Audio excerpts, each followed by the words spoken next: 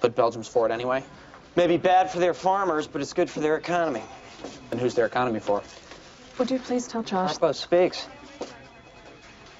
Would you please tell Josh that Bill Parsons with the CWA will be here any minute, and it's 3:30 with Congressman McKenna's been moved to 3 o'clock? You're 3:30? McKenna's lucky if I only keep him waiting a half hour out of spite. He says Congressman McKenna... Tell him the social office wants to remind him about your going away party. Social secretary... Tell him his mozzarella, a pack of wild bison on stilts couldn't drag me to your party. He says that actually he'd be quite tickled. Stilts? Tell him McKenna's got an issue with his beloved trade deal. Tell her McKenna can take a check, and I can handle a 9th-string congressman. Tell him there's something he ought to know about that meeting, and I've got half a mind to... Tell Donna, wherever Skippy the translator's going, she ought to go too. He says give that dashing young Ryan a quaint... Harpo can hear, bright boy.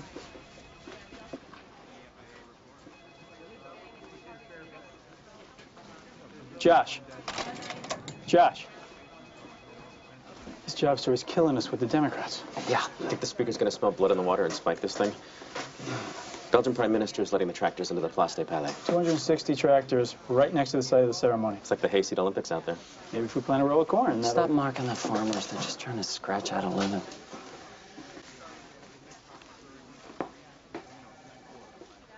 This no talking thing isn't working for me. You have a 3 o'clock. I need to brief you, and they won't leave your office. I know. I tried to move them. Do you want me to call Secret Service? No.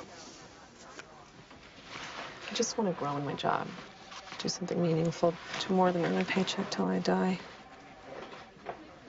Why are you saying that?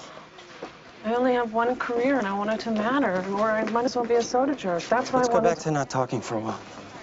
Missed a great party. I got...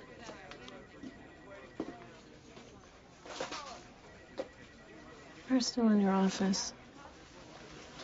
Yeah. What are they doing? Waiting by the sea.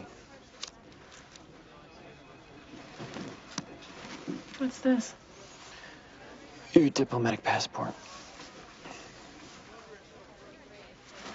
You got me a seat on the... No, I even had to get mine to McKenna. I'm going on the press plane. Oh.